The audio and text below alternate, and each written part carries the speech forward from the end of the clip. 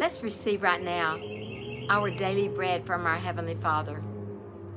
Father, in Jesus' name, we believe we receive the living manna from heaven, our daily bread. Thank you, Father, that right now you put your thoughts into my mind, your words into my mouth, that I speak as the oracles of the living God, and that this anointed word goes forth in power and in demonstration of the Holy Spirit. And let's acknowledge the Lordship of Jesus. Jesus is my Lord. Jesus is Lord over my family. Jesus is Lord in my family. Jesus is Lord over and in my nation, and Jesus is Lord over the nations of the earth. He is pouring out his Spirit upon all flesh, and all the ends of the earth shall see the salvation of our God right now in Jesus' name, as he opens people's eyes and they're turned from darkness to light, from the power of Satan to the power of God, that they might receive inheritance and forgiveness of sins. And now let's acknowledge our reception of the word. Father, in Jesus' name, I thank you that you open my ears to hear as the learned. That blessed are my ears, for they hear, and my eyes, for they see, and the eyes of my understanding are enlightened, that I may know and understand and perceive what is the hope of your calling. Thank you, Father, that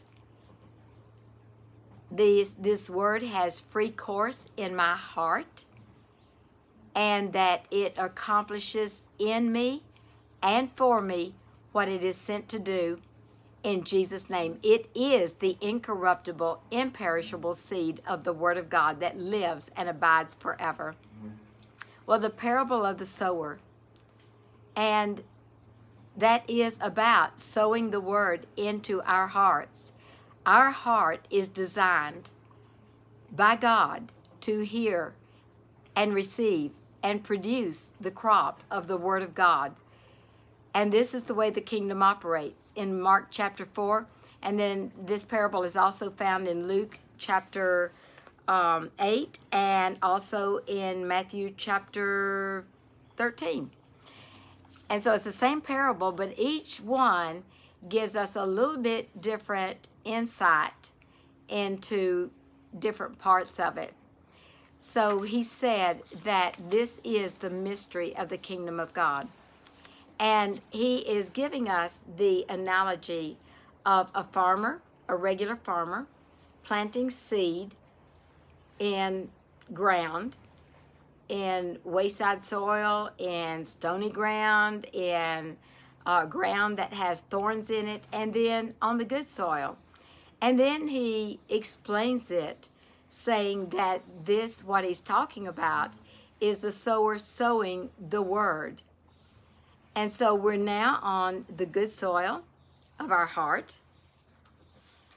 And so the farmer, a regular farmer now, he chooses the ground that he's going to sow into. And, you know, he can decide how big of a farm he wants to have. He can be a small-time farmer with just 2 or 3, 4 acres, or he can be a large farmer with maybe 100 acres. The choice is his. And then what does he do? He prepares the soil. He gets the stones out, he gets the thorns out, the weeds out. And then the next thing he does is what? He decides what harvest he wants. Before he ever goes to get the seed, he decides, this is what I want to grow. So then, after he decides what his harvest is, then he goes and purchases the seed. Well, in like manner, God has purchased, Jesus purchased our heart. We're bought with a price by the blood of Jesus. And God is the husbandman, and we are his garden. And he allows us the choice as to what we want to harvest and therefore provides the seed whereby we can plant the seed in our heart. But like the Lord mentioned to us yesterday, you can have a bag of seed. You can have really good seed. And this is your seed.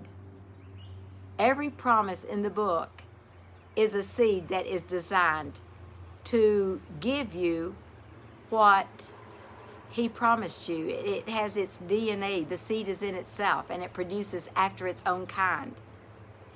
So your Bible is your bag of seed, so to speak. But a farmer can have the ground, he can have prepared the soil, and he can have the seed. But you know the next step is, if he's going to have a harvest, he's got to plant the seed. If he doesn't plant corn, he's not going to reap corn. If he doesn't plant watermelons, he's not going to reap watermelons. If he doesn't plant cotton, he's not going to reap cotton. So even though he has good intentions of having a good harvest, a farmer knows that he's got to plant the seed in order to have a harvest. So now we are looking at this part of the process of us planting the seed in our heart. We've gone to the Word, we found the promises for any area in your life. I'm saying that if you desire prosperity, then you go to the Word to find prosperity promises. If you want to be debt-free, you go to the Word to find debt-free. If you want to live a long life, go to the Word and find long life scriptures, promises. So that is your seed. But now we plant that in our heart. So listen to this. In Mark chapter 4, verse 26, and this is another part of the parable. He said, "So is the kingdom of God, as if a man should cast seed into the ground, and should sleep and rise night and day. And the seed should spring and grow up, he knows not how. For the earth bringeth forth fruit of herself, first the blade, then the ear, after that the full corn in the ear. But when the fruit is brought forth, immediately he putteth in the sickle, because the harvest is come." And so let's go back through that. So is the kingdom of God, as if a man, well, you are a man to cast the seed into your ground. I am a person to cast the seed into my ground. But let's read it this way, putting in the words of the Word and the heart. So is the kingdom of God, as if a man should cast the seed of the Word into the ground of his heart. Let's do that again.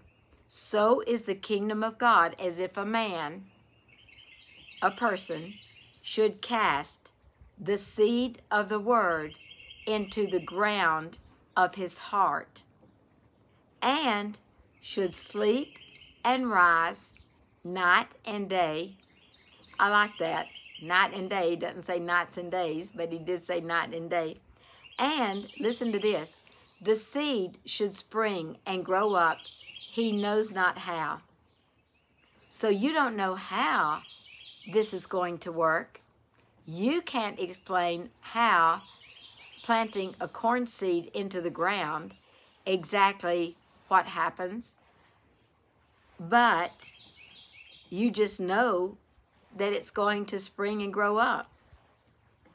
For the earth bringeth forth fruit of herself. So you don't have anything to do with the seed actually growing. The earth, your heart, brings forth fruit of herself. And in 1 Corinthians, he says that God is the one that makes the seed to grow. So you can believe that God is making the seed of the word grow in your heart. That's what he desires to do. That's what this is designed to do for you. And then he says, first the blade, then the ear, after that the full corn in the ear. But when the fruit is brought forth, immediately he putteth in the sickle, because the harvest is come. So he's saying that this is a process. But you know, it's a supernatural, incorruptible, imperishable seed of the Word of God. And so it doesn't have to take long for it to work. It really depends on the person as to how intent the person is on planting and watering and reaping. So he cast the seed into the ground. So what is he telling us? It's up to you and me to cast the word into our heart. But how are we going to do that? I'm a how-to person. You know, a farmer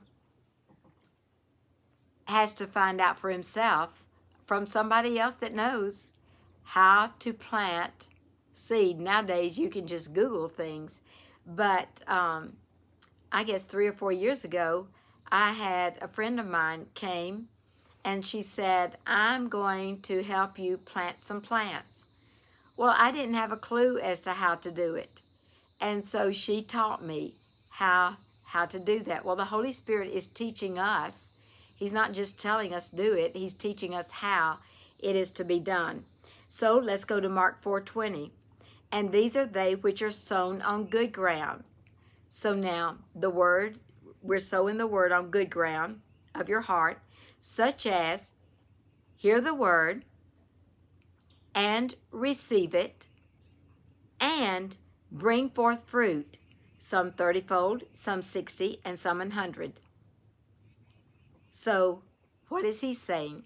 Hear the word and receive it. Say, hear the word and receive it. So it's not just a matter of like going to church and your mind being off somewhere else and the preacher be preaching. Saints, I know I shared this with you a couple of days ago, but you don't go to church out of obligation, out of just because you're supposed to. You go to church to hear the word, to allow that word to grow up in you, and to worship God. So it's a very purposeful thing. In Matthew 13:23, but he that receives seed into the good ground is he that heareth the word and understandeth it, which also beareth fruit and bringeth forth some 100-fold, some 60, and some 30. And then Luke 8:15, but that on the good ground are they which in an honest and good heart, having heard the word, keep it, that's another key right there, keep it, guard it, and bring forth fruit with patience. You know, maybe when you were in grammar school, I know around 4th grade, I think most of the schools did this at one time. They would give you a little cup and some soil and a bean for you to plant in there to show you the process. And you would water it, and they would say, now don't mess with it. Well, Frank told how when they gave him one, he said, I just couldn't keep my fingers out of the soil, and I just kept messing with it. And he said, mine did not grow. So this is a key, is that when you plant the seed of the word in your heart, you just believe that it is growing and doing what it's supposed to do. And this is getting a little ahead of ourselves, so I'll probably say this again later on. But you have to say, the seed of the word is growing and producing 100-fold. You don't say, this is just not working for me, because right then you are totally nullifying the seed that you have planted in your heart. Any negative words will nullify the good seed that you have sown. A farmer believes that the earth is bringing forth the seed, is making the seed to grow. So we have to do the same thing. In Proverbs 4, verse 20, and this is the same, is giving us instructions on hearing and receiving the word. My son, attend to my words.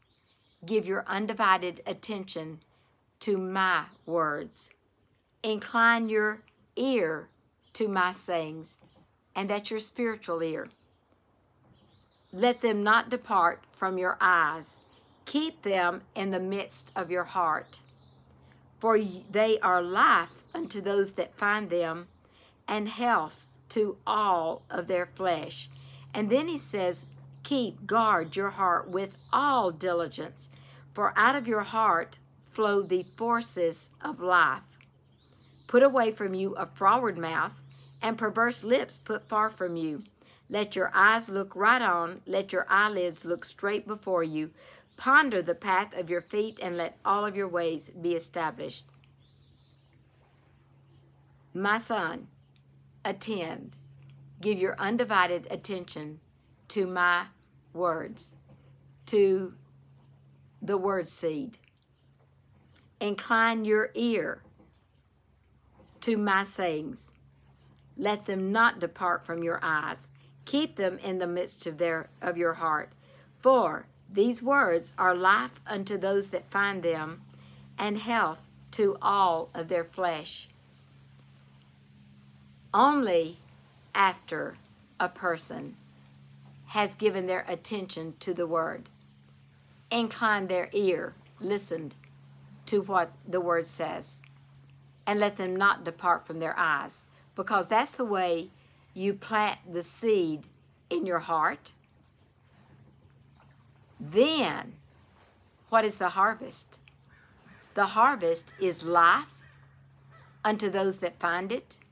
And this is the life of Jesus, the abundant life, the supernatural life, because it's supernatural seed. Life unto those that find it, and health or medicine to all of their flesh. So, in Deuteronomy 30, verse 11,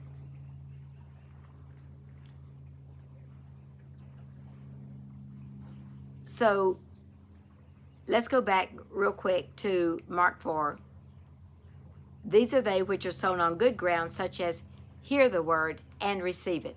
Okay, now let's go to Deuteronomy 30, verse 11. For this commandment which I command you this day, it is not hidden from you, neither is it far off. It is not in heaven, that you should say, who shall go up for us to heaven and bring it unto us, that we may hear it and do it? Neither is it beyond the sea, that you should say, who shall go over the sea for us and bring it unto us, that we may hear it and do it? But the word is very nigh unto you, in your mouth and in your heart, that you may do it. Notice he said in your mouth and in your heart. Now the Holy Spirit revealed to us through the Apostle Paul how this applies to us as a believer, as a Christian, as one who is planting the seed of the word. In Romans chapter 10, verse 6, but the righteousness which is of faith speaketh. Very important key. On this wise, say not in your heart, who shall ascend into heaven, that is to bring Christ down from above, Or who shall descend into the deep? That is to bring up Christ again from the dead. But what saith it? So he is quoting Deuteronomy 30. But what saith it, he said. What does the word say? The word is nigh unto you, even in your mouth and in your heart. That is the word of faith. The word of faith. So praise God for preachers that are teaching faith. The word of faith which we preach. What does he preach? The word of faith. Why? So people can hear. So they can believe. So they can receive. That if you shall confess with your mouth the Lord Jesus, and shall believe in your heart that God hath raised him from the dead, you shall be saved. And that's saved, healed, delivered, rescued, made whole. That's what that word means. And it has to do with all of the promises. So this applies to all of the promises. What saith it? The word is nigh you, even in your mouth and in your heart. Then he says, for with the heart man believes unto righteousness, and with the mouth confession is made unto your salvation, unto your promises, unto your deliverance. So this is the number one way for you to plant the seed of the word into your heart, is to simply speak that word, speak that promise. Like Mary said, be it unto me according to thy word. But you take the very promise of God and speak that promise.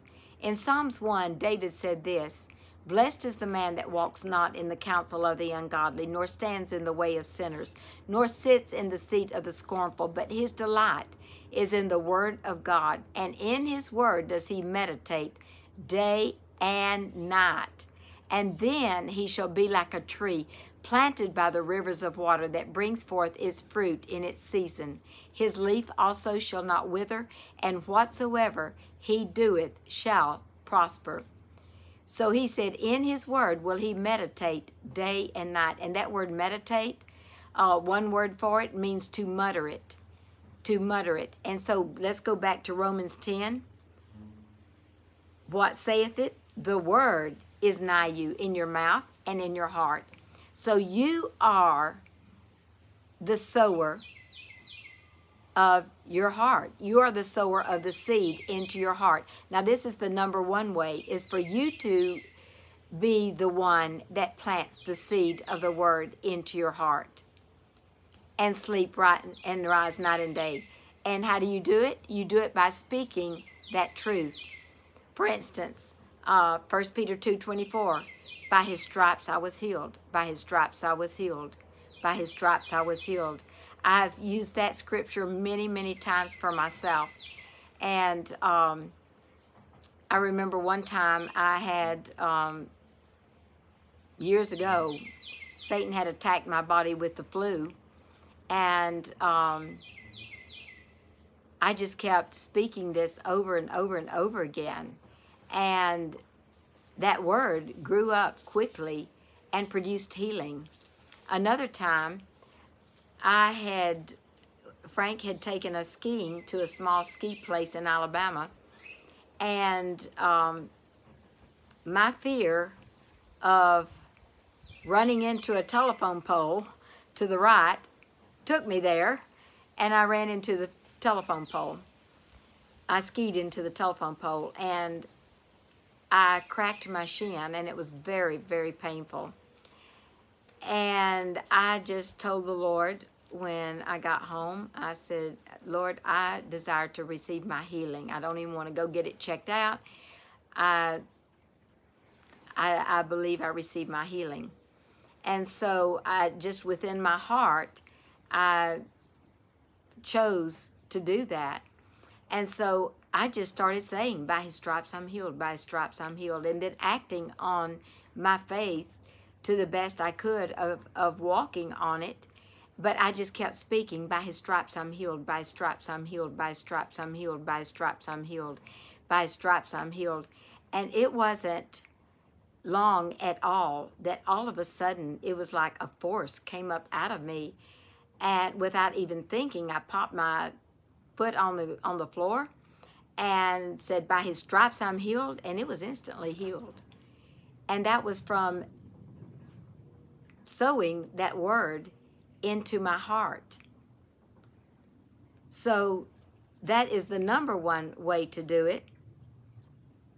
And then he says in Romans 10:17, so then faith cometh by hearing, and hearing by the word of God. Because when you're speaking it, you're also hearing it when you're speaking it out loud. You can't just think a thought. You've got to put that word in your mouth and speak it. Speak the truth in your heart, I believe is what King David said. The other way is you may allow someone else to read healing scriptures to you, or you may listen to a minister. There are some great teachers of healing and of faith.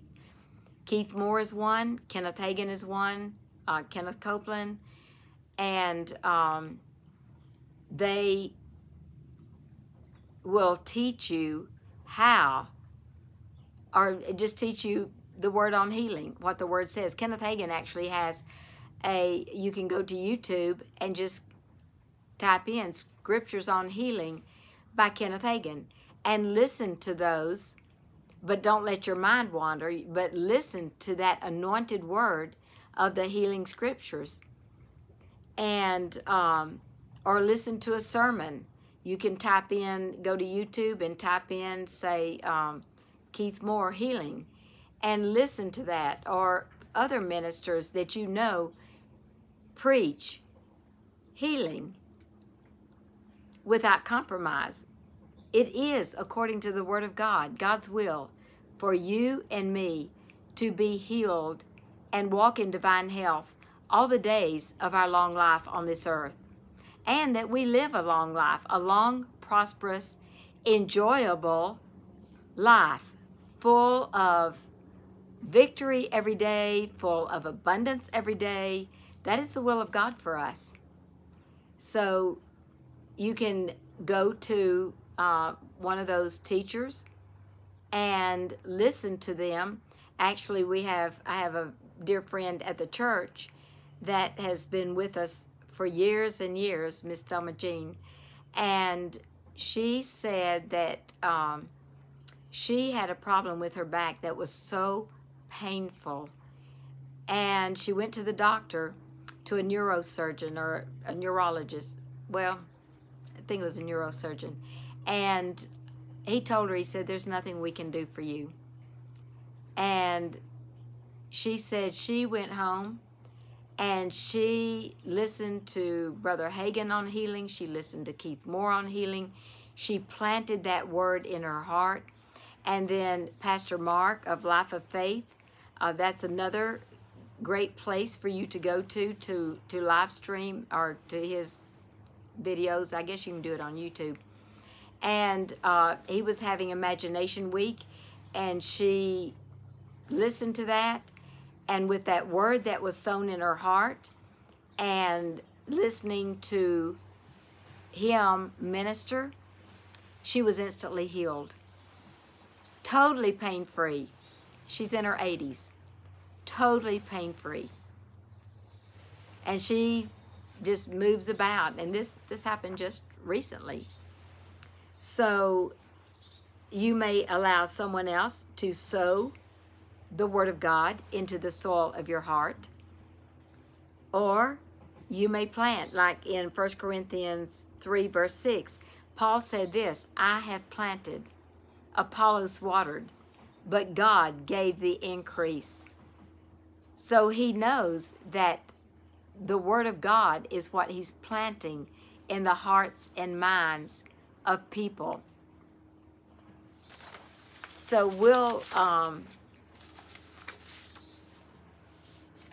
pick up on this tomorrow. Remember all day, Jesus is Lord. This is the process of the kingdom. So start planting your seed today just mutter it over and over and over again.